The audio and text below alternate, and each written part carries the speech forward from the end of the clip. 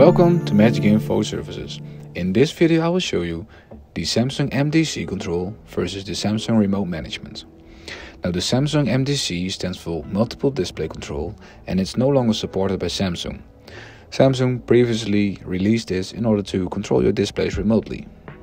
Now as you might see, the interface is a bit more outdated, but it was allowing you to, for example, change the volume, enable auto source switching, make any kind of changes on your display. For example, the picture mode, the color tone, but also the brightness and so on. So settings which are picture related. Same goes for the sound. You were able to adjust the sound from this system remotely. Same goes for the video wall, for the multi-screens, for the channels, the picture-in-picture source, the auto power on and off, remote control, and there are many more security options available right here as well. Now Samsung released this tool quite a while ago and they decided to no longer support this anymore. Hence we would like to show you the alternative solution, which is the remote management.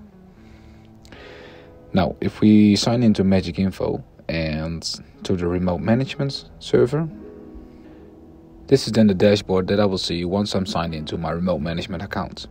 And if I click on device, I will get an overview of all my devices connected in remote management mode. I can here use the quick control to send out some commands. As you can see, they're quite similar to the MDC system. However, you can then control them now in the newer interface, and it's for remote management. Now if I click on remote control, a new window will open, and right here I can actually watch along with the displays to check what the alternative source is showing. Since we're using URL launcher, we're using a SSSP application for content. Now with remote management you can retrieve a lot of data from the display, such as firmware, player version, and as you can see also storage and much more. I can also enable on and off times for my displays, in case you want to automate this and not do this manually every single day. So you simply switch on the on timer, decide a time you want the displays to switch on and a time for the displays to switch off.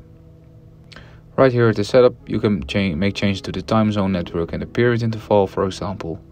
At the display control you can make a lot of changes as well, such as the OSD, the on-screen display, for notifications, and you can make changes for the colors of the display, the sound of the display.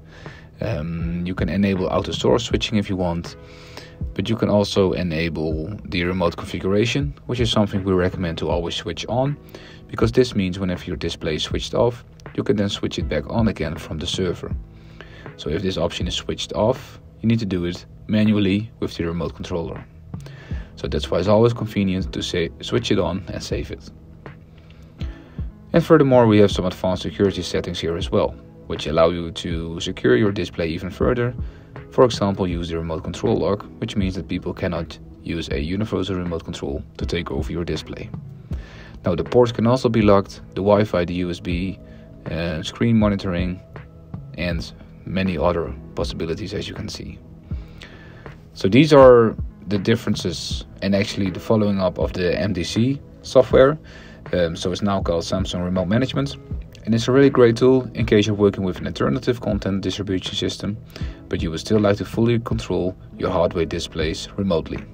Then Samsung Remote Management is definitely what you need. Interested in more information? Feel free to send us an email. Thanks for watching.